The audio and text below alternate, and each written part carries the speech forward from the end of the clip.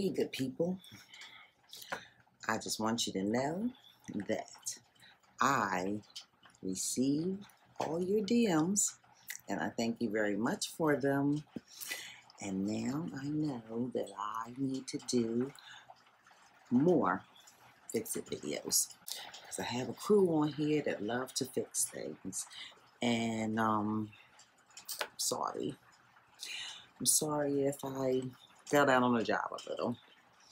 Anyway, I do have something for you. For all the ladies and the gents out there, I'm going to show you how I painted my iron gate back door. Okay? Thanks for all your DMs and you're keeping me on track.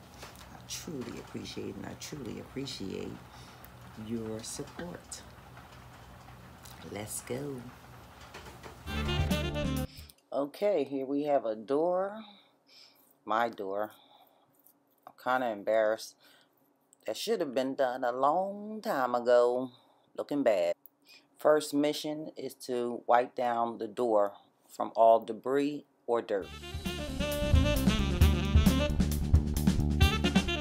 I took off the hardware, the knobs, and the locks of the door.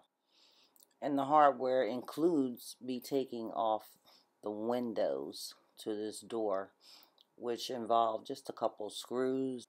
I also took off the return, and that leaves the door free in order for me to be able to get the paint in all the areas, even the smallest of areas of this door. Okay, now that I've taken all the hardware off, this door is pretty much ready. Here are some of the tools: goggles, Phillips head, and a flathead screwdriver, painting tape, and I went out and purchased sanding paper that actually goes on this board, and it came with 3 types of grit, which means it basically had a fluctuation between fine or real fine sanding paper.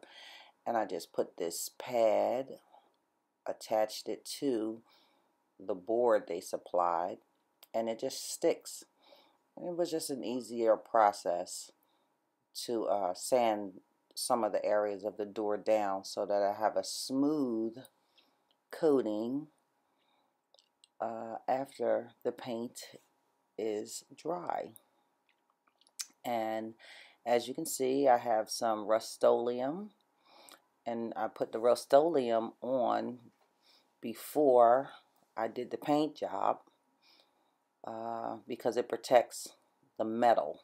And I went out and bought some paint brushes. A couple of them I already had. I also purchased this roll of paper in order to cover the cement or certain areas from any drips. You can also use a drop cloth. After shaking up the Rust-Oleum, then I proceeded to open the can. After opening the can, because it had been sitting for at least a week or two, I decided I better stir it a little too.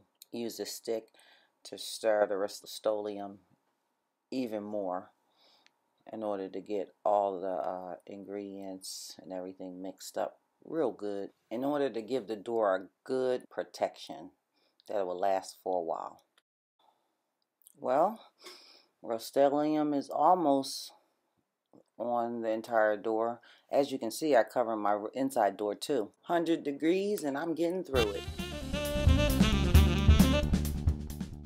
Although I didn't show this, I outlined the entire door on the outside with the painter's tape to protect the stone around the door. It was too damn hot to videotape all of it, but I'm giving you what I got. Well, here I am putting on second coat. For the most part, I try to paint in the same direction and use a very good brush to alleviate streaks.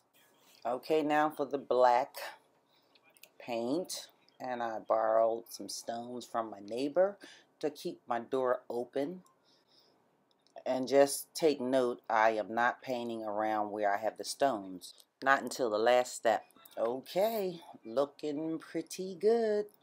It's so damn hot. The camera not even acting right. I don't know why it's blurry. Sorry, y'all. As you can see, I taped around every piece of glass. I put Rust-Oleum on the metal part, and I painted each piece of metal around the glass. If I may say so myself, came out pretty nice. I'm happy with it. And now for putting all the hardware back on the door. Glass first.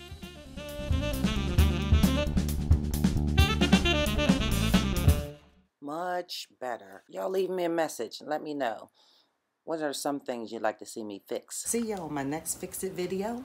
And it's going to be on something that most people do not think about when they move into their new home or their new apartment.